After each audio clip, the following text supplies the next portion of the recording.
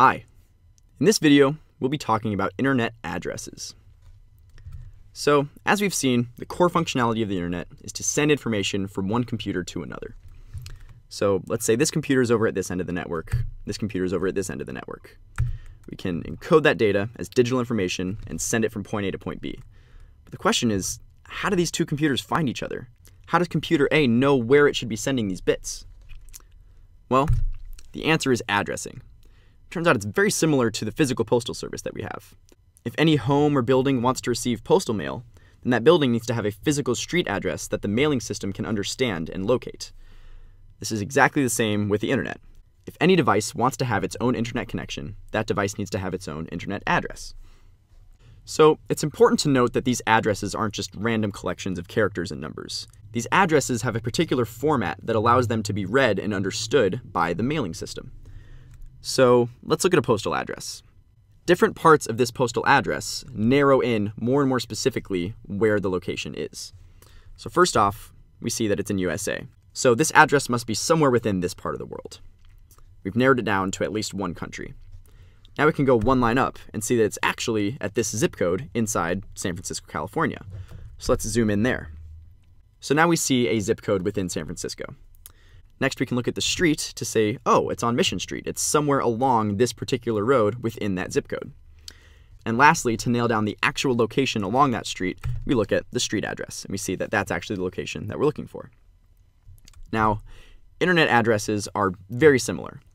Every device on the internet has its own unique internet address, just like every home or building has its own unique mailing address. When we are sending data across the internet, that data sent has a to address as well as a from address. Just like when you write a letter, you need to write down the address that you're sending it to, and you need to write down the address that it's from so that the person who receives it knows who to respond to. And lastly, the addresses follow a standard agreed upon format. If everyone agrees to write out these addresses in a particular way, then everyone will be able to read them and understand what location it's actually referring to. Now the question is, what exactly is this format for the internet? We've seen the format for a physical mailing address, but what does the format look like for an internet address? Well, that is decided by what is called the Internet Protocol, or IP. So the Internet Protocol is a protocol that defines the layout of an internet address, also known as an IP address. So here's an example IP address, and it's pretty much just 4 numbers. But these 4 numbers carry a very specific meaning. So this address is actually hierarchical. It's set up as a hierarchy. To see what I mean, let's lay out each of these numbers. So the first number actually specifies the network that it belongs to on the internet. And this is a very broad, massive network, kind of like a country. The next number specifies the subnetwork within that massive network. So this might be narrowing it down to a region within that network. Then the next number is a subnetwork within that subnetwork. It is a sub-subnetwork. So we're getting even more specific. We're seeing the actual small network that this device resides in. And the last number specifies the actual location of the device within that subnetwork. So if we use this image to represent the entire internet, we see that it'd be very hard to find any particular location if each of these circles was just randomly assigned a number. We would have to iterate over every single one. We'd have to search every single circle until we found the one we were looking for. This is why we need this hierarchical layout. So with the given example, the first number is going to specify the network. So this could be the 93 network within the internet.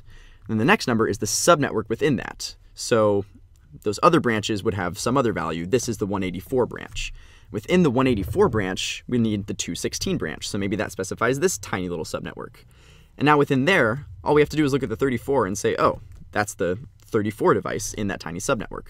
So it's very easy to go from the very broad, massive internet and narrow in piece by piece to the actual device we're looking for. Just like in the postal address, we're narrowing it down by country, state, zip code, street, and street address. Setting up IP addresses in this hierarchical way also allows the system to be very scalable.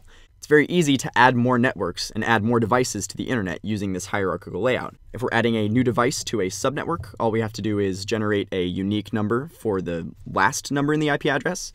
And if we're adding a brand new network to the internet, we just have to generate a new first number for the address. Another important thing to note about IP addresses is that each one of these numbers is represented using 8 bits. Which means that the entire IP address is easily expressible as a single binary number that has 32 bits.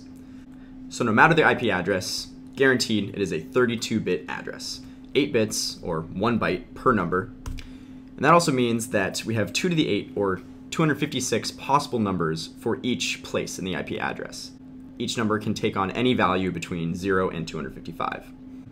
So since we have 32 bits to work with, this means we have 2 to the 32, or over 4 billion possible IP addresses.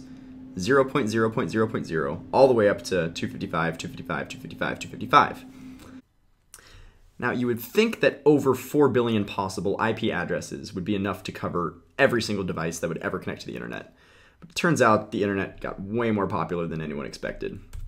So it turns out this system of IP addressing is actually a little outdated.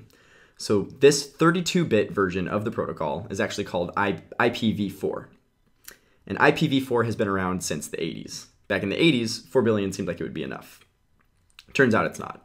We will have well over 4 billion devices on the internet very soon. So what's the solution to this? How are we going to handle all of these new devices that are going to be on the internet very soon? Well, introducing IPv6. So IPv6 is a new 128-bit version of the internet protocol. So we are currently in the middle of transitioning all of our IP addresses from IPv4 to IPv6. And in IPv6, each device actually has an address that's made up of 128 bits. That means we have 2 to the 128, or that many possible addresses. That should absolutely be enough for the foreseeable future. So this is what an IPv6 address looks like.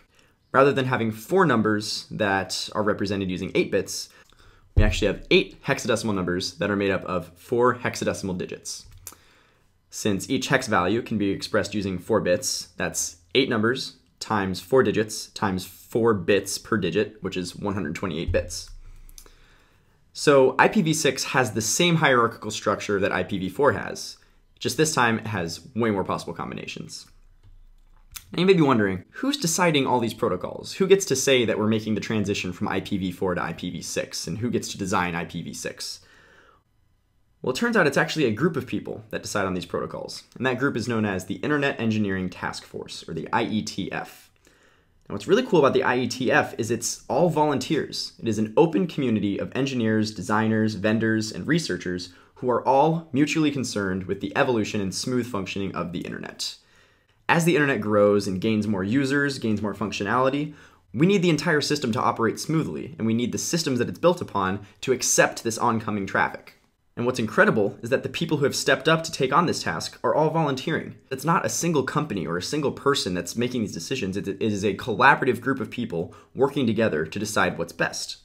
They mostly coordinate through mailing lists, and they meet about 3 times a year. And it's open to anyone. So if you're interested in seeing how these protocols are decided, or maybe even designing the future protocols of the internet, check out the Internet Engineering Task Force. They're open to everyone.